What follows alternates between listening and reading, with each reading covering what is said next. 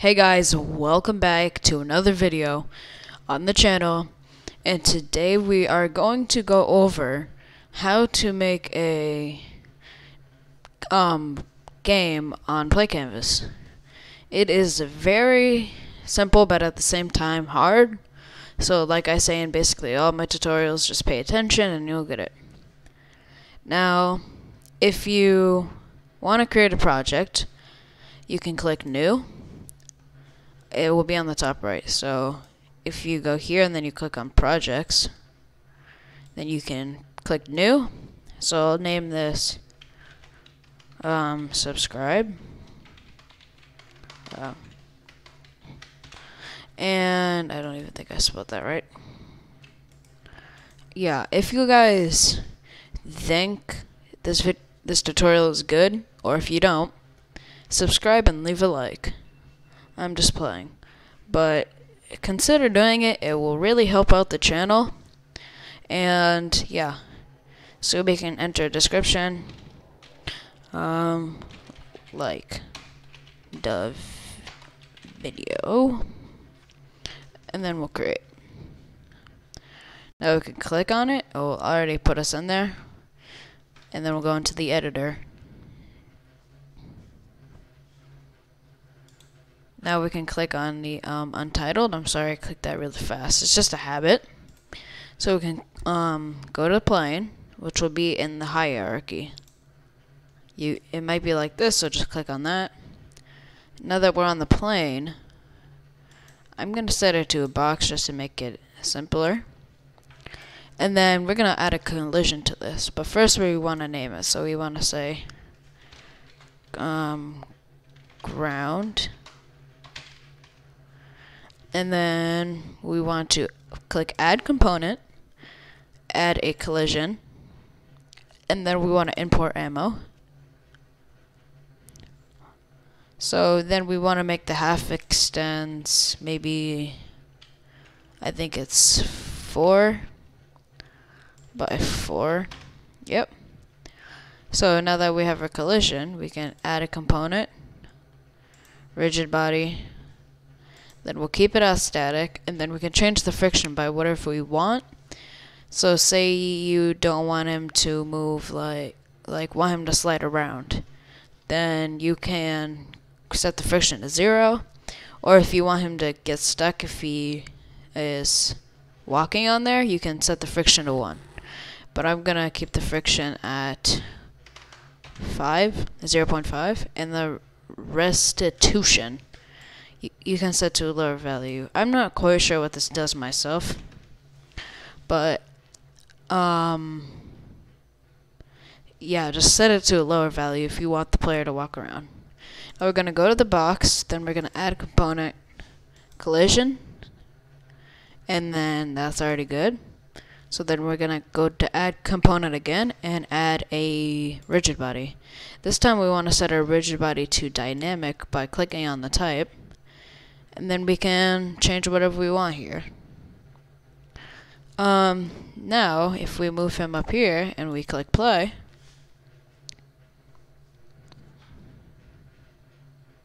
then he falls down. The reason the ground isn't falling is because we have it on the default static. Static means it has no physics, but this is dynamic, so it will.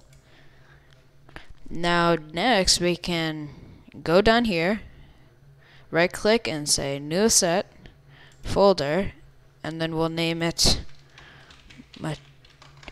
caps lock, materials.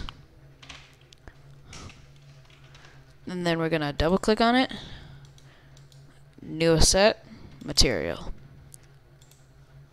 Now we'll name this ground. Set the diffuse to, I don't know what I want to make the ground. How about we make the ground brown? So then we'll go to ground, and then we'll drag this into here. Now we have a ground. Then we can do a set, material, and then we'll name it player.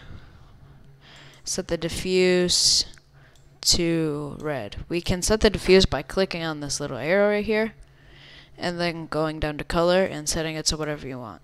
Now we're going to go to box and drag this into here. Now they have colors. So if we play, now you can tell the difference between them.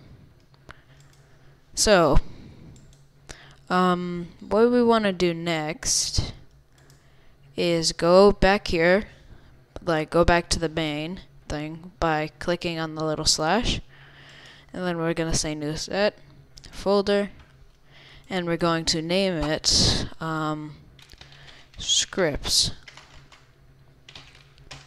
Now this runs JavaScript, so if we double click on the scripts folder and then we say do a set script, and then we're going to name this main.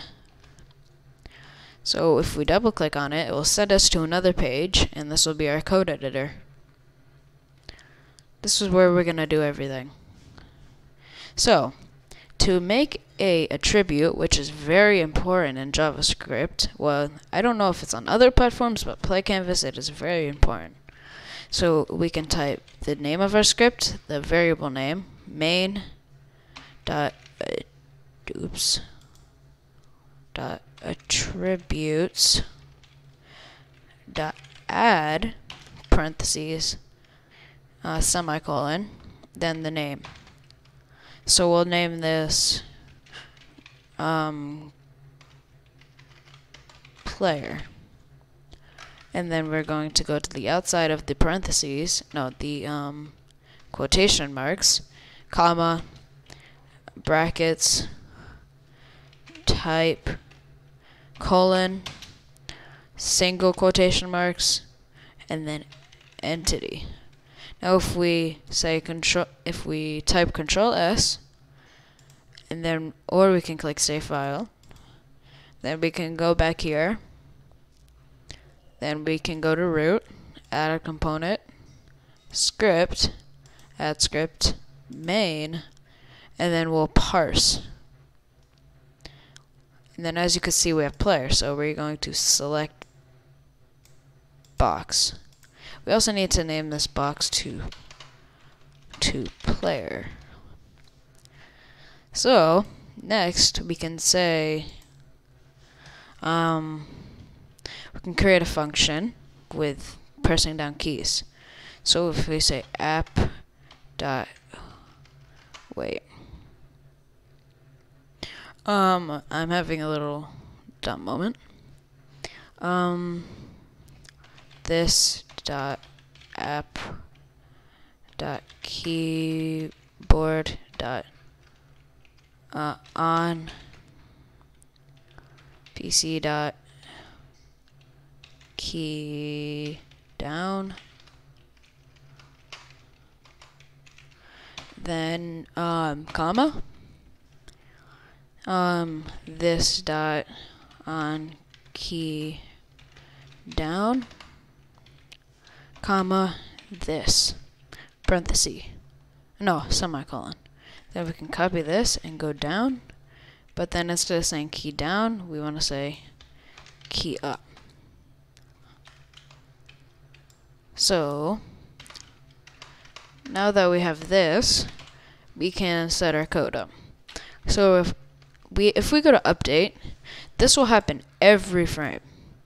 So it will say frame 1, do this, or run code. Frame 2, run the code again. Frame 3, frame 4. Initialize is just to set up everything. It's on the very first frame, and that's it. So if we go in here, we can create an if statement. We could say if parentheses this dot app dot keyboard dot was pressed parentheses PC, and we got to remember to have the same capitals as me, or it will not work. So PC dot capital key underscore, how about we say left,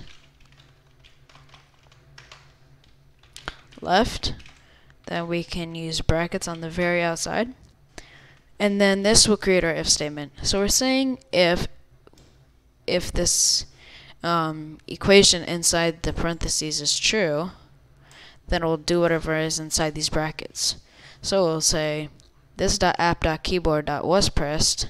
So we're going to this, we're going to the app, and then the keyboard, then seeing if something was pressed, and if the something that was pressed was key left, then we will run this. So we can say, to test it out, console.log